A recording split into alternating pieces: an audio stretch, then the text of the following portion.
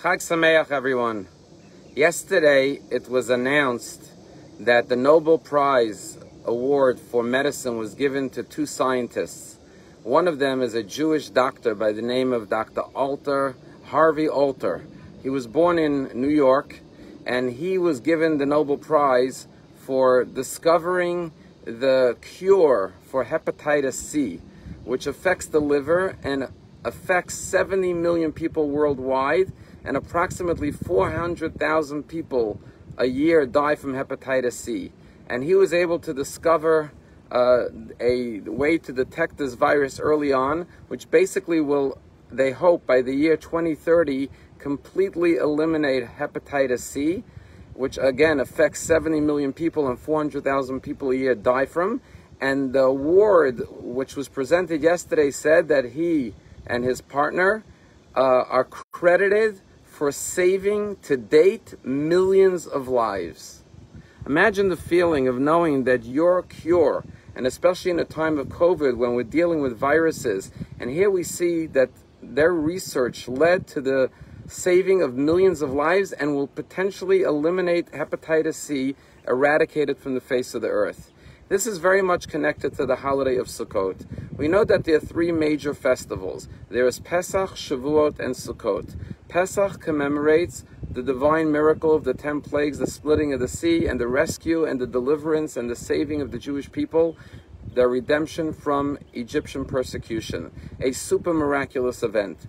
Shavuot represents and commemorates the giving of the Torah, when God came down to earth and came down to Mount Sinai and spoke the 10 Commandments and gave the Jewish people and the world his Torah. Again, a divine, supernatural occurrence. But what does the holiday of Sukkot commemorate? And here we find a dispute in the Talmud. One opinion, Rabbi Eliezer says, it represents the divine clouds of glory that protected the Jewish people in the desert over their 40-year journey in the desert, which clearly would be a miraculous event. However, there's a second opinion in the Talmud, and that is the opinion of Rabbi Akiva. The famous sage Rabbi Akiva says, no, it wasn't the divine clouds of glory that protected the Jews that we commemorate by eating in the sukkah for 7 days, but it was the actual huts, the sukkot, that the Jewish people built to shelter themselves, to be able to forge through their 40-year journey and survive in the vast wilderness until they arrived at the promised land. And the question is, if all the holidays represent miracles, what's the miracle in the fact that the Jews built huts? Bedouins in Israel also built huts to survive. And furthermore, why would this holiday, according to Rabbi Akiva, be the ultimate joy, the time of our rejoicing, if the other two holidays represent divine miracles, and this is a natural occurrence that the Jews built huts? And perhaps one answer answers the second. There are two types of miracles. There are miracles that are made by God, but then there are man-made miracles. When human beings, like the Jews in the desert, persevere on their long journey for 40 years, going from Egypt to Israel, and they overcome all the obstacles and the challenges and the environmental effects of traveling in a desert, and they shield and protect themselves, and with courage and faith they forge ahead and reach their destiny, the promised land, that becomes a miracle that was obviously divinely inspired and facilitated, but it was created through human effort and determination. And we know in life that the greatest joy comes not when something is given to you as a gift, although it's easier that way, but when you achieve it through your own effort. Dr. Harvey said that his phone rang at 4:45 this morning, and he ignored the phone call the first 2 times, but then finally he picked up the phone annoyed. Who's calling him at 4:45?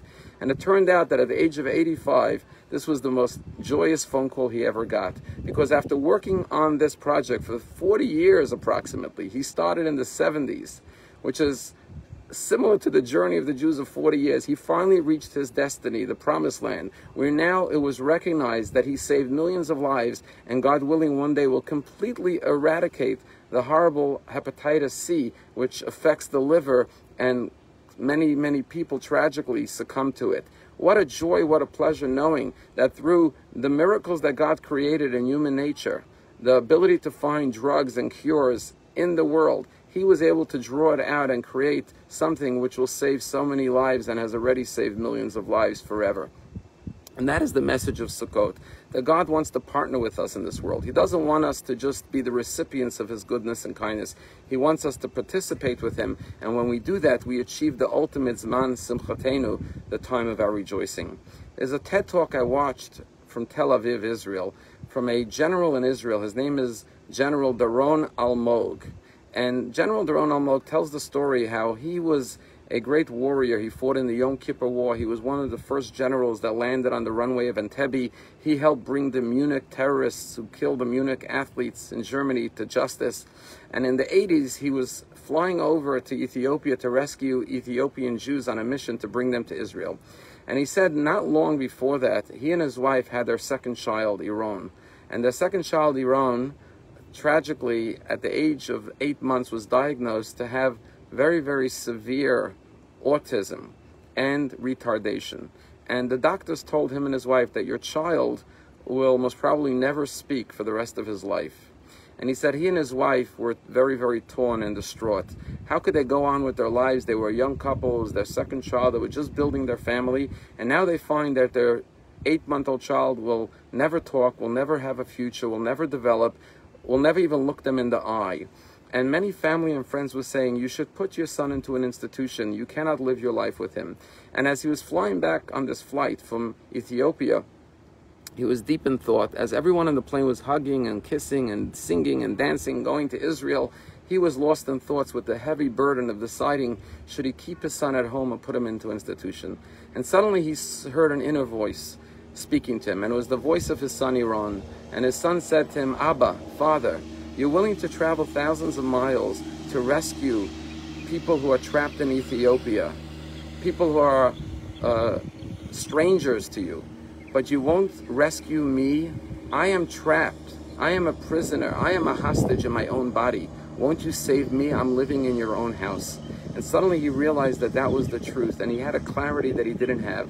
And he said he rose up and started dancing together with the Ethiopian passengers who were coming to Israel. But he says he was dancing because he found the answer he was looking for. That indeed, if he was willing to travel to the end of the world to save others, he has to rescue his own son and not allow him to be a victim twice.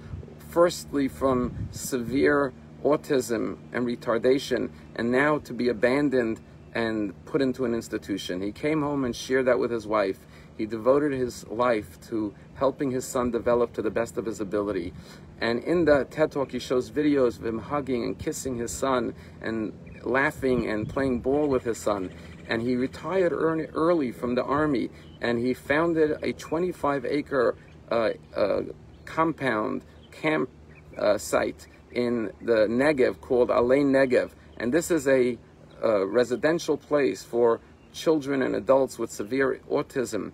And he has helped thousands and thousands of children and turned the tide of stigmatization of children with autism to embracing them and loving them as normal, healthy children to the best of their ability, helping them bring out their unique qualities of their beautiful inner souls and letting them feel the same love and respect in society as every other child.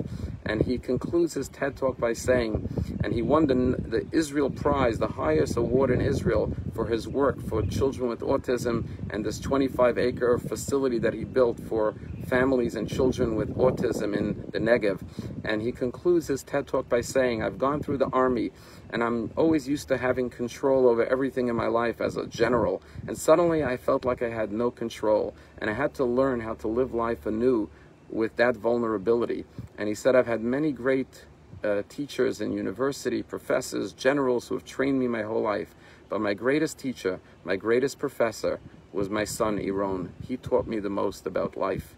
And so Zman Simchatenu, the holiday of Sukkot, teaches us is that when we dig deep within ourselves and we discover the supernatural miracles in our lives by creating supernatural events, by forging forth with courage, faith, and determination, when we go beyond what we think we were ever capable of doing, when we achieve something positive for the lives of others and we become a blessing in the lives of others, then we achieve the true joy of Zman Simchatenu, like the Jews who forged ahead for 40 years in the desert built huts, protected their families, loved their families, arrived in the promised land, and bequeathed it to the Jewish nation until this very day. We can still eat the fruit of their labor, of their sacrifice. That is the goal. That is the ultimate joy of our lives. Chag Sameach.